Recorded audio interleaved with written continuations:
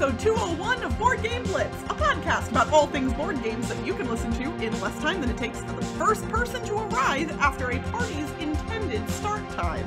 Board Game Blitz is sponsored by Gray Fox Games. This week, we're planning our perfect game day. First, we discuss a couple games we've played recently, Almost Innocent and Vaalbara. Then, we plan out all the details of our perfect game day. And now, here are your hosts, Ambie and Crystal. Before we get into the episode, we have a couple of announcements to make. First, this isn't board game related, but it's me related.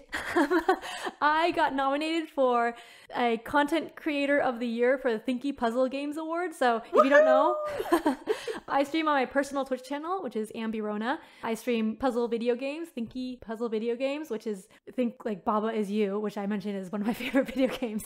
But games like that, where you're thinking a lot and not really having to rely on speed or skill of dexterity in video games, but like thinking. So I like playing a lot of those. And so there's Thinky Game Awards, the first Thinky Game Awards, which I will link in the show notes. They have a lot of different categories, but yeah, I got nominated for Content Creator. So if you like watching me on Twitch, you can vote for me. While we're on the topic, Ambie, I have to tell you that you should play Chance of Sinar. Oh, yeah. I played the demo. That was really good. Did you play it? Have you played it? Yes, I've played it, and I'm actually toward the end of the game. I'm making a lot of good progress, and it is fascinating. If you're a person who enjoys puzzle games and language as a whole, which I know you are, you absolutely have to play this game. There have been a couple points where I got stuck and had to look up some like tips and hints, but I don't mind doing that with games because I would rather just enjoy the experience. But yeah, highly recommend Chance of Sinar. And for anybody that's listening, that's Sennaar. Yeah, it's on my wish list. Awesome. Our other announcement is the usual. You guys are not going to be surprised to hear that. Tabletop Live Network, the monthly marathon, is this weekend, and I am going to be streaming on Saturday the 27th from 8 to 10 p.m. And I'm very excited because the entire marathon is themed around roll and write or flip and write games, and I am going to be playing one of my all-time favorites, if not my favorite. I go back and forth between this one and Trails of Tucana, but Riverside is the game I will be playing, and you in chat will be able to play along with me, and there might be a guest appearance from my partner Dan on stream as well. So that's going to be a lot of fun. That'll be from 8 to 10 on Saturday the 27th, 8 to 10 p.m. Pacific time. Yeah. Yeah. Recently, I got to play Almost Innocent, which is a game published in 2023, designed by Philippe Attali, published by Colossal Games. I got this as a Christmas gift, so it was free, but not a review copy. But Almost Innocent is a cooperative deduction game themed around you're like proving your innocence, I guess, you're for crimes that you didn't commit. But yeah, for deduction games, usually the theme doesn't come through too much for me.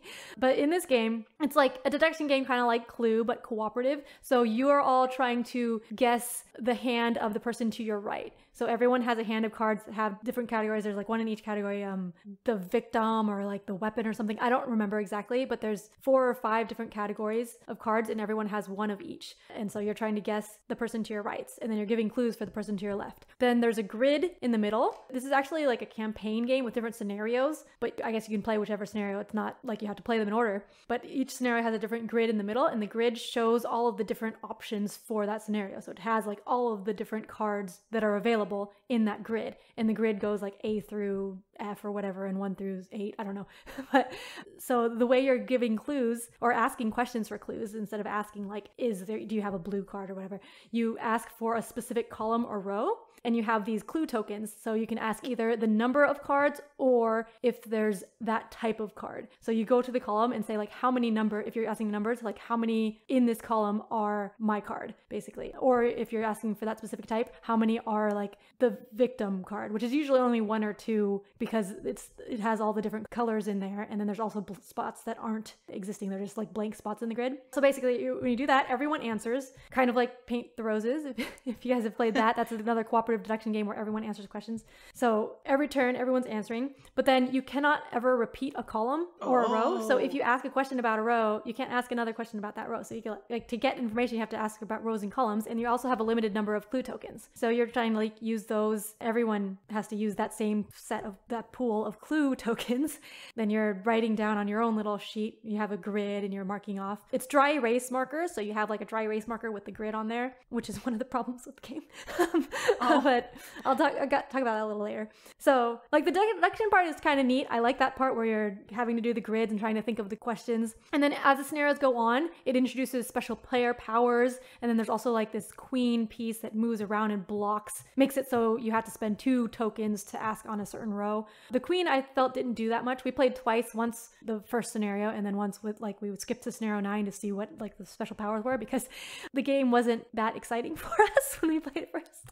So I liked the special powers. It added stuff like the one person had a special power where you can re-ask on one of the rows or columns that you've already done. Other people had like a special question they ask or something. So that was kind of neat. And I like the deduction part, but the information handling was not great because there's a grid in the middle and it's showing all of the cards, but it's just showing the picture. And so the cards have a name and the picture, but like some of the pictures are kind of hard to tell between each other. It's stylized art. Like I like the art, but it's kind of just hard to tell at a glance what it is. So at the beginning, when you're marking down what cards you have, you're like looking at your picture and then you have to like compare along the board and then mark down. And then like every time when you make the accusation, you do it by the name, not by the picture, because you can't say it's like, oh, it's the picture of this and this and this. And so you have to like cross-reference. It's like, oh, it was that one. So that's the name is, and you look around and trying to accuse. So that was kind of annoying. I wish they just had the text on the board too, because it's big enough to have the text of the card on the board as well. And then also because where you make notes is dry erase, and the dry erase markers are like normal board game dry erase markers. It's not going to be it's not the ones that you buy yourself for roll and write games. If you play a lot of those, like it's not the fancy ones. It's not those. It's just regular dry erase markers that are not fine point. So you're trying to write notes in the dry erase marker. And like I was trying to, and you have to write the name of your accusations. Well, you don't have to, but they have a spot for that. And I couldn't read my writing because yeah, because they're like even the smaller dry erase markers that come with games, like the tips. Yeah, even the tips are not fine. Yeah, even if they start a tiny bit pointed, they get smushed pretty fast. They're not that sturdy. Yeah, so it would have been a lot better, I think, with a pad of paper and a pencil for writing notes. If I had liked it more, I would have made my own pad of paper or print out, not a pad. I can't make a pad of paper. I mean, I could, but like I would just print out sheets. And welcome to Ambie's paper making podcast, where we talk about pulp.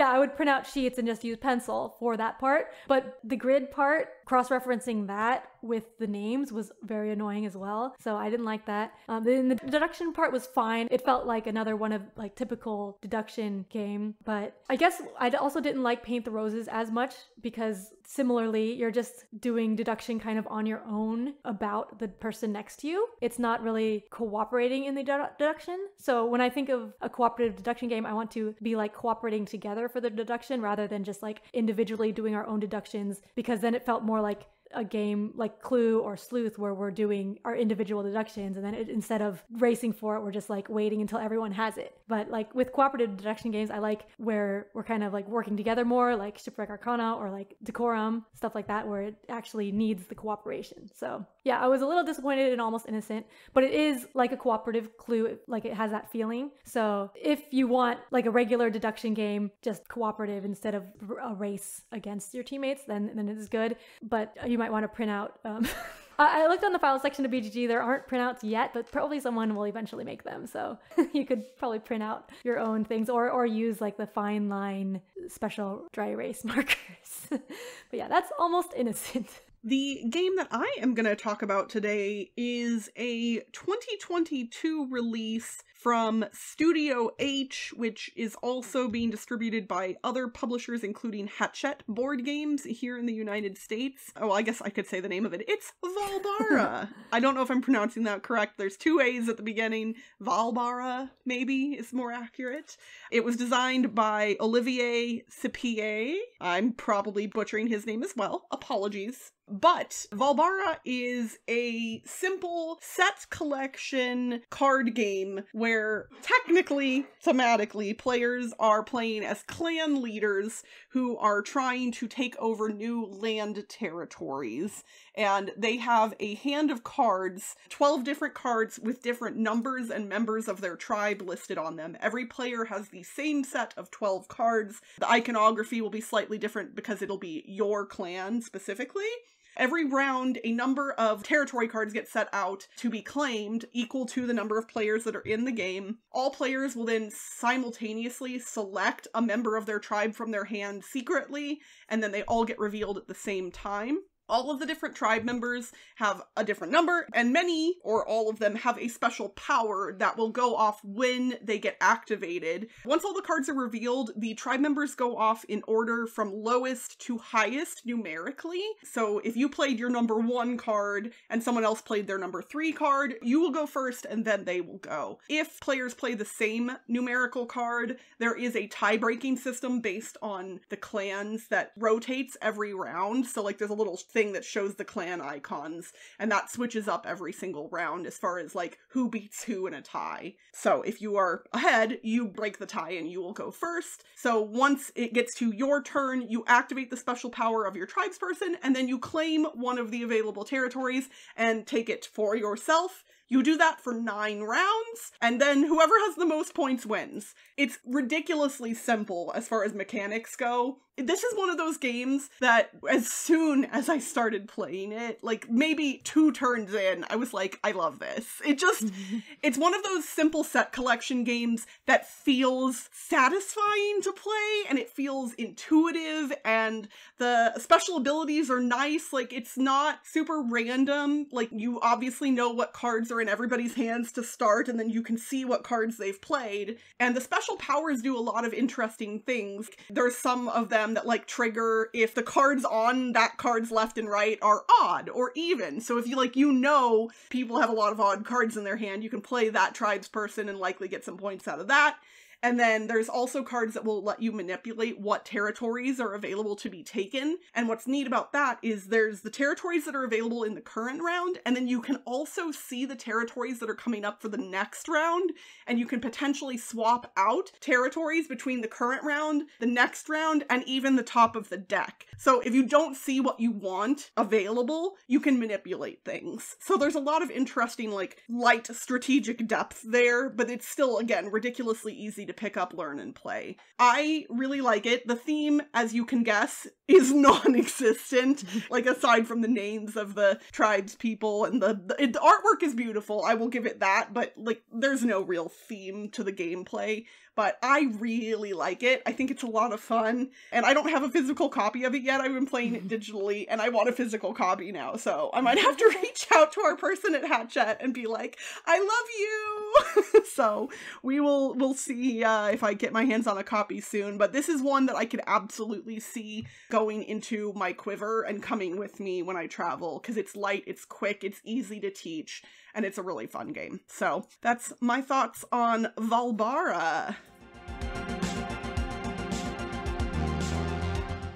For our discussion today, we have taken some inspiration from Blitzketeer Avron, who very kindly, after episode 200, put a comment in our Discord channel and said, looking for show topics? And he gave us one, and so we're going to talk about it. He said, what would be your perfect game night or day? How many people? How long is the session? Would it be at somebody's house, a game store, somewhere else? What games would you play? And we're kind of, for the sake of this thought experiment, especially for me personally, and I know Ambie as well, but like I'm omitting COVID as a factor because I'm still not really going out into public spaces much. But if I do decide to mention public spaces here, it is not illness as a factor, basically. And they also said transport and those issues, right? If you want to play with someone who doesn't live near you. Right. Well, and I've been thinking about this, and I also, money might also be a factor here, because I think truly what I would want to do, I want to talk about venue first, because generally I do prefer to do game days at someone's house if I know the person well and I'm comfortable in their house, or to have people over to my place. But me too. I also really loved years ago, like there were some places here in town that used to do International Tabletop Day events every year, and there was this one like restaurant brewery place here in Vegas that would host an event, and like the whole place would be filled with board gamers during International Tabletop Day. Like a couple of my friends like literally kind of, I don't know if they reserved the place or talked to the owners or what, but I think having it in a venue where food and beverage is readily available all the time would be so beneficial. Yeah, and I loved going to conventions too, and just like, so for my perfect ideal one, there would be like basically like a convention space where there's a bunch of tables available of all different shapes. Oh, the shapes matter. You know, you're laughing, but that's such that's a factor most people wouldn't even think to consider. But there are certain games that like you can't play around a circle, or you can't play around a square. But when I was saying all different shapes, I like that's what I meant. But then I was starting to think like triangle and stuff. But I mean like regular table shapes. But, I demand triangle tables. And then also having a lot of games available. Because, well, I really loved playing a bunch of different types of games at conventions, and that's what I love. But also, I would have mini conventions at our house for like Toby's birthday or something. It's hard to get enough table space if you have more people. So I want like a private convention, but with all of the games from said convention. So what you're basically saying is you want to bring back BlitzCon, but we don't want to do any of the work. But also have like the BGGCon library. Okay. We'll talk to BGG. I'm certain that they will help us out with this. We'll just poof a convention into existence without any work whatsoever. I'm sure that's how these things work, as people who have worked in behind the scenes in conventions before know that is exactly not how they work at all. Yeah, but yes, having food available and easily available is nice, and like comfort. Yes. Okay, so seating is another thing. Like cushions. I cannot sit on a folding chair, like a metal or a wood folding chair, hours upon hours. When I was younger, I could. I'm old now, and I cannot do that anymore. My booty, my back, everything starts to hurt after a while. And then I do that old person thing where I like stand up and I like stretch, and it's just like, oh my god, I feel old. So yeah, I want like the most luxurious, comfortable seating. I don't care if it's at a house or anywhere else. Like the seating has to be spot on. I don't care too much about the chair, I think. I don't want it too cushiony, because then I'll just like Ambie would like a bed of nails, please. No, I mean, I don't want like a sofa or something. Like, I don't want something like that, because one, I would want to lean back instead of like getting to the table, and then also if it's too comfortable, I'll just like fall asleep. I just want like a normal, regular dining chair. Like, I don't know. This is our dream, Ambie, and you're just like, I just want a dining chair. Like, I'm fine with those. All right. No hippity hops at your game table. I get it. Okay, fine, whatever. But yes, plenty of food, good food. Yes, and that's, like, if it's at somebody's house, or if I'm hosting, I always try and make sure that I have at least enough beverage options available, if nothing else. And then for most game days, we tend to just, like, order pizza or something like that. But for my perfect game day, ideally, I think I would love to have not full meals per se, but also not just snack food. It would be like foods of some substance, but that you could kind of come and get in small amounts. So yeah, so we would also have the Bacchanal buffet, like yes! there, where we could just like go whenever with unlimited time, and it would be free. Yes. You know what? I used to work for Caesars Entertainment, so I will get them on the phone as well. I'm certain they'll be in for this too. So BGG delivers the library to Caesar's Palace, and we close down the Bacchanal buffet. I'm sure they won't lose any revenue. Perfect. We came there. Yeah.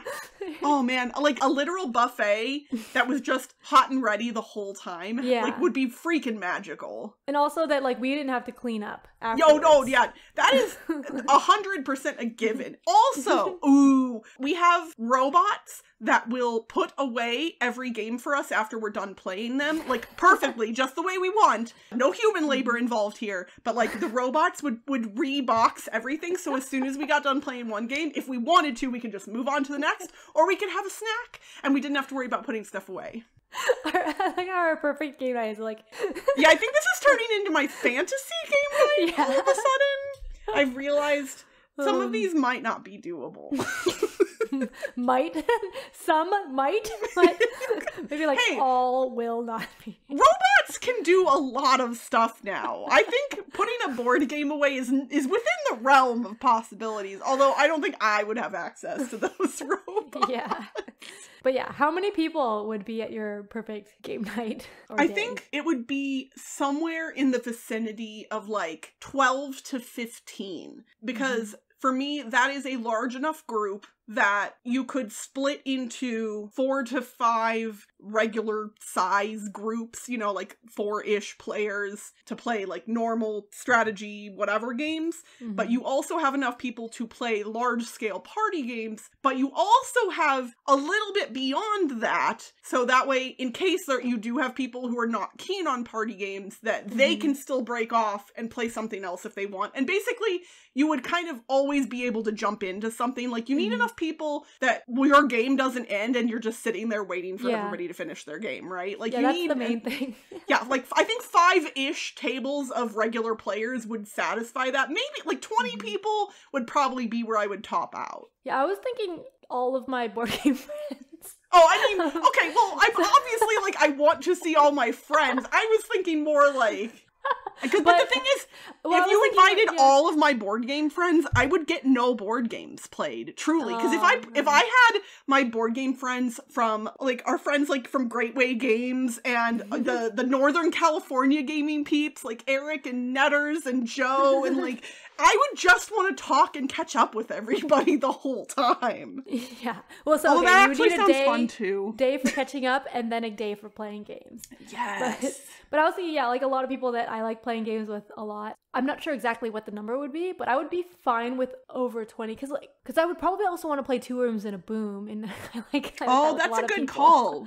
It is nice to have a large enough group to be able to do one of those types of games. But then ideally, so in a perfect game night world, everyone would be able to play games and then people would finish at the right time to be able to hop into games with other people and play the perfect game that they want to play. So like all the games would end at the same time.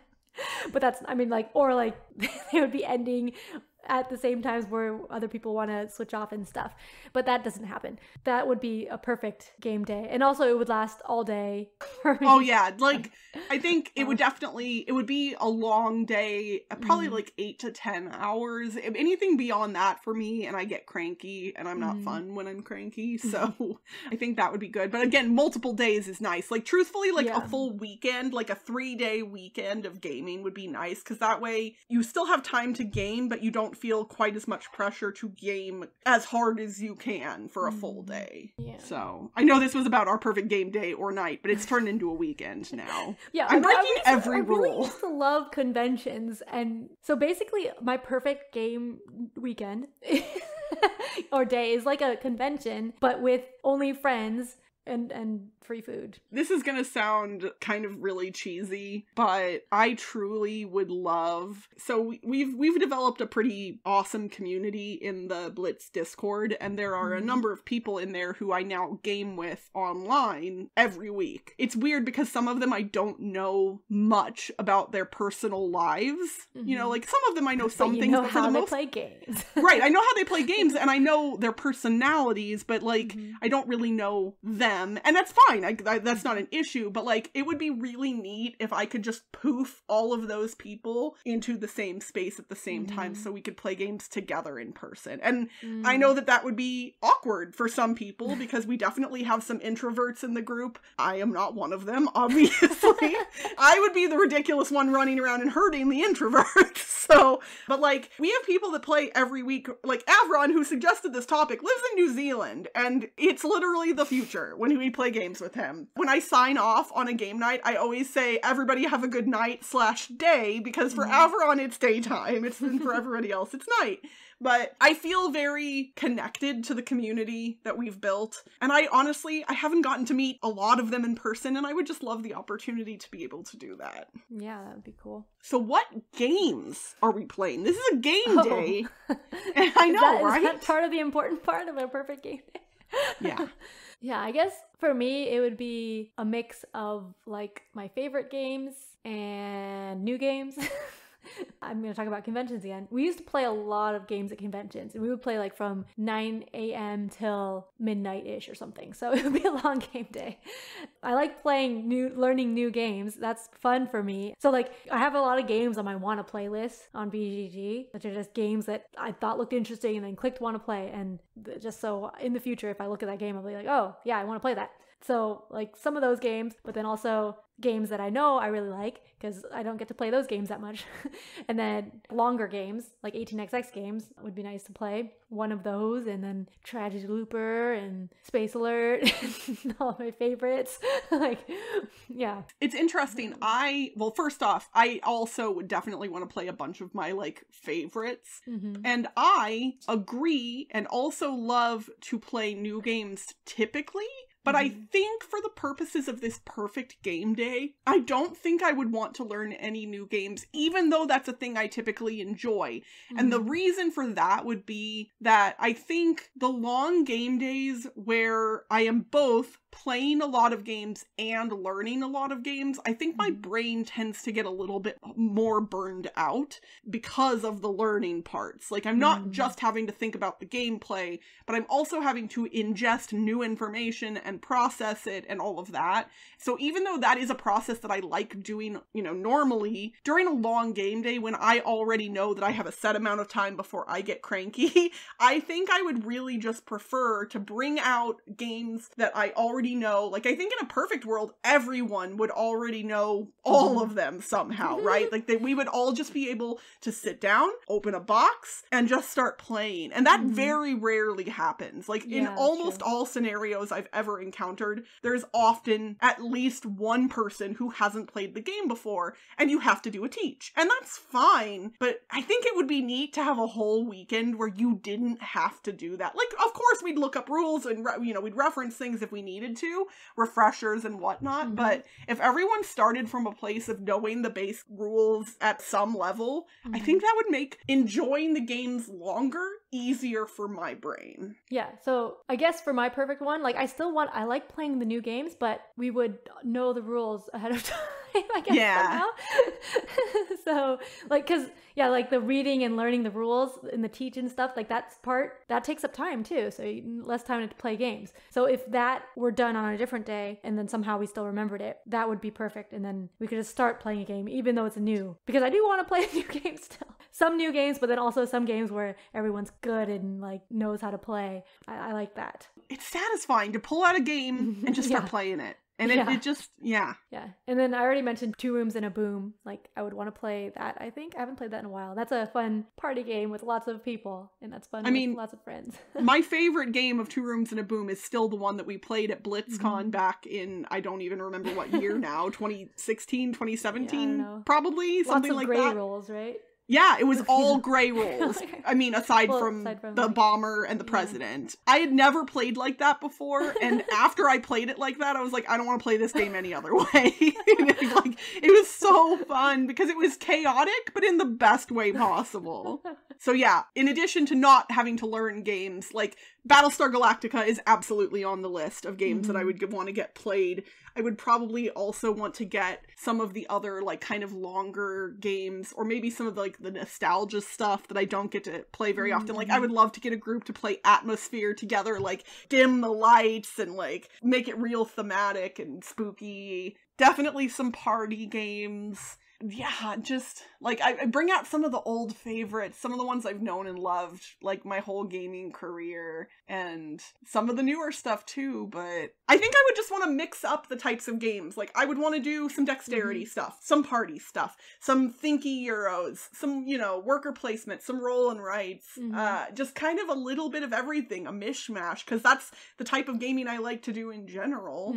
And I would definitely want to like mix that stuff up so it wasn't just like, I don't want to play a game of Return to Dark Tower followed immediately by Battlestar Galactica, because like they're too big and they're too heavy. I don't want to put them next to each other, but I do want to play both of them, you know. I love both those games, so we'll split them up with something lighter in the middle. Yeah, and in the perfect game day, like everyone would be in the correct mood for the game that we're playing at that time. Oh, of course. So basically, I think we've determined that our perfect game days don't exist. Like, what's the closest we can get? Yeah, right? Like, what is the, I guess, theoretically, if you got a group of people together and were able to rent out an event hall, like, that is a doable expense for some people in some locations if you pool money, right? Like, that seems at least within the realm of possibility. And that could include buffet food, but probably not Bacchanal quality. But hey, you know what? Give me a crummier buffet. I'm still okay. I think the closest we've gotten was with before kids, our T-Cons, Toby's birthday. We would invite like all of our board game friends. We had like 3 tables in our house, I think. And then we could just play games. And then I think we usually did pizza then. But at some point, Toby started barbecuing. So oh yeah, I don't remember if that was before kids when he started doing that. So, but like, well, he got the smoker after he got kids. the smoker after kids, but he was barbecuing on his grill. Like he was smoking using his grill. But yeah, like we could have nicer food and then also play a lot of games. The problem is like the game choice. There's always like, what do you want to play? So, like, that discussion, like you have to have it, and I hate it. I hate that. Like, what do you want to play? Especially when everybody is nice, which is technically what you want. You want a group of nice people, but then you have a room full of people going, I don't care. I'll play whatever you want to play. Well, I don't care either. Let's play what he wants to play. Oh, well, I don't mind. Somebody picks something, and then no one picks anything, and you sit there talking for an hour, and no one has picked a game.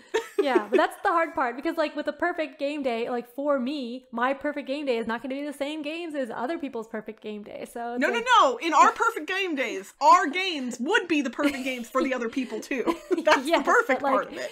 Yeah, but like my perfect game day is not the same perfect games as someone else's perfect game day if they're like also answering this question.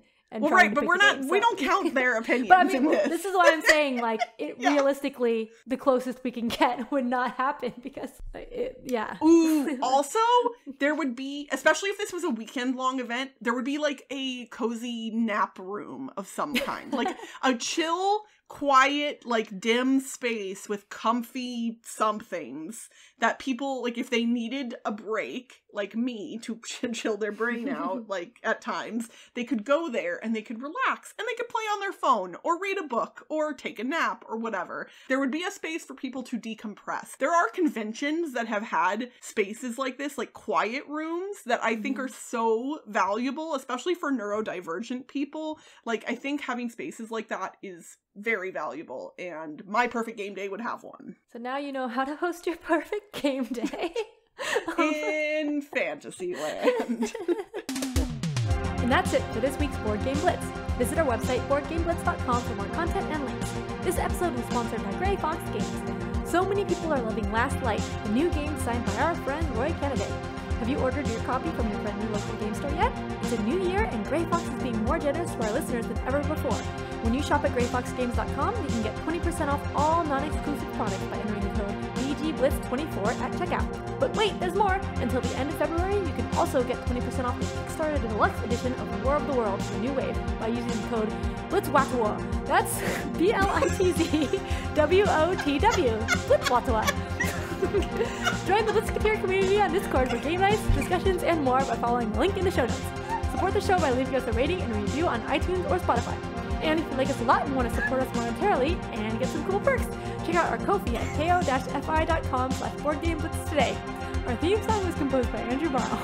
Until next time, anywhere you game, I'll follow you there. Any place we game will fill my heart. Anywhere you game, I'll follow you there. We'll open the box and then we'll start. Bye everyone! Bye!